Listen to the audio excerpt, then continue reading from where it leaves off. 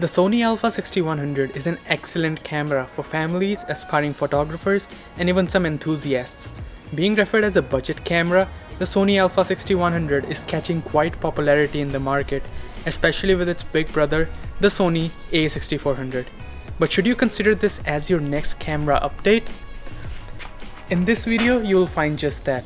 So hey, what's up guys, it's me Aryan here and I'm back again with my another video, and this time around I'm going to be reviewing the Sony a6100. So I bought this camera for myself a while ago and I'm using this camera mainly to make my YouTube content. So basically video, but to make things more informative for you guys, to help you decide is this camera really for you or not, I have divided this video into two categories. It's as simple as that. The pros of this camera and also the cons. So make sure you watch the whole video so that you guys get an idea of how actually this camera is. So without any further wasting time, let's jump right into the video. So I have my list here and I'm gonna start with the pros of this camera. So number one, it's small and lightweight. This camera is only 396 grams, which includes the battery itself and the smaller kit lens. So that is the first thing that you see in this camera. It's small, compact factor. That makes it really stand out because it's a mirrorless camera. That's why it's able to get that small body. But that size really works out if you want to do a lot of outdoor photography or videography, as you will be able to handle this camera more nicer way than those bigger, bulkier cameras. Pro number two, the autofocus. Let me come closer. You see the autofocus? If I go even back, this is the speed of the autofocus on this camera. Right now I'm using the kit lens with it, which comes with this camera. And talking about the autofocus, I'm genuinely saying that it's really good. The reason for me to actually change my previous camera with this one was mainly because of the autofocus system on this camera. Sony recently with their cameras have been doing really well with their autofocus system, especially if you consider the Canon options as well, because their dual pixel autofocus system is also really good. So if you are a one-man army and basically going to do everything by yourself, this camera's autofocus is really gonna help you in that. The third pro is the 11 frames per second burst mode in this camera and 425 autofocus points, which makes it really easy to focus your face and everything. And I also mentioned this thing that it has face tracking as well as eye tracking as well. So it really tracks your eyes where it's going, and also it has dogs and pets eye tracking, if I'm not wrong. Yeah, because it has that much autofocus points and it has 11 frames per second shoot, this camera can also be considered a good option if you are into street photography and mainly sports photography, because that situations require speed of the camera, and because it's 11 frames per second, you're really going to be easily able to capture the shot that you want. And if you are going to use a really good quality SD card in this camera, you are really going to get that speed as well of reading and writing your files. The third pro, as I again mentioned, the eye tracking as well as the face tracking feature. Now really quickly, I'm going to be showing you guys a demonstration of the autofocus on this camera. So I'm going to come forward and you're going to see the speed of the autofocus on this. Now I'm going to get on the side and now it will show you the autofocus. And if I go back, then also it's going to show you the autofocus. But basically, this is one of the biggest pros of this camera, the autofocus system. So number 5, the overall image quality of this camera. Because this camera has 24.2 megapixels inside its sensor, when you're going to click photos with it, you will be really able to zoom in those photos, and if you want to crop them in your later post-production. And you're not going to lose that much quality because of those. But not only that, the color science of this camera is also really good.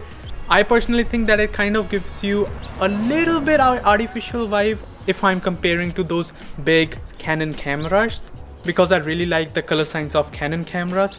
But if you can color grade your videos or photos afterwards really well, then there's not that big of an issue here.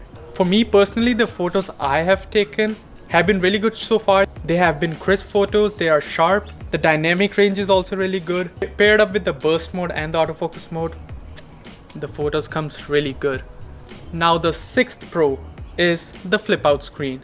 Now before, the Sony cameras did not had the flip out screens, even those big, more expensive Sony cameras too. If I mention the Sony A7 series or A7R series, in the beginning, but now Sony has came up with the flip screens on their budget category cameras as well. So both the Sony a6100 and a6400 now have the flip out screen, which is really helpful. Then again, if you are shooting by yourself like I am right now, this camera is basically on a tripod with this flip out screen right now because I'm shooting outside. I'm not using an external monitor right now.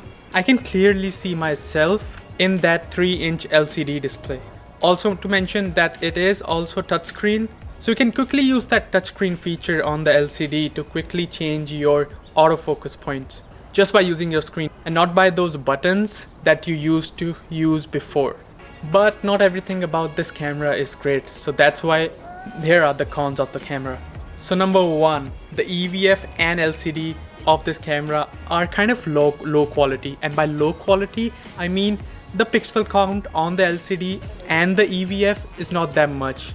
Specifically saying, the EVF has 1.4 million pixels and the LCD, which is 3 inches by the way, has around 9 million pixels. So my personal opinion is it's not that sharp, and specifically using the OLED viewfinder in this camera, I didn't find the screen as sharp as I wanted it to be. And sometimes using the EVF, I found that EVF mount shows me a little more colorful photo than it actually is. So when I use the EVF mount and look at the photo on the LCD screen, I see a little bit of color change because the EVF showed me a little bit more colorful photo but the LCD didn't.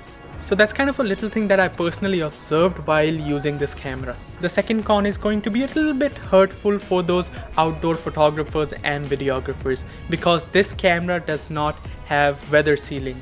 And because of that, I have seen online reviews of outdoor photographers and videographers saying that they saw dust spots on the camera while they used it outside. Now if you are going to be shooting indoors, there's not a big problem in that case, but for outdoor shooters, that might be a little bit of problem because of no weather sealing, there can be chance of using this camera while raining, and that might damage the camera. And clearly you don't want that, especially if you're outside doing your work or following your passion while you're working on the camera and it gets damaged because of dust conditions or rain conditions, any type of weather condition. So you will have to apply a little bit more safety while using this camera outside. The third con is something that I saw quickly while I first time used the camera. And that is, you cannot still use the touchscreen to navigate through the settings of the camera. Now many people argue that the settings on the camera can be a little bit better, but not using that touchscreen feature to navigate through your settings on your camera can be a little rough for some people because I didn't know that when I was first buying the camera, but when I saw that the touchscreen cannot be used with the settings, I was kind of a little disappointed. It's not that big of a game changer.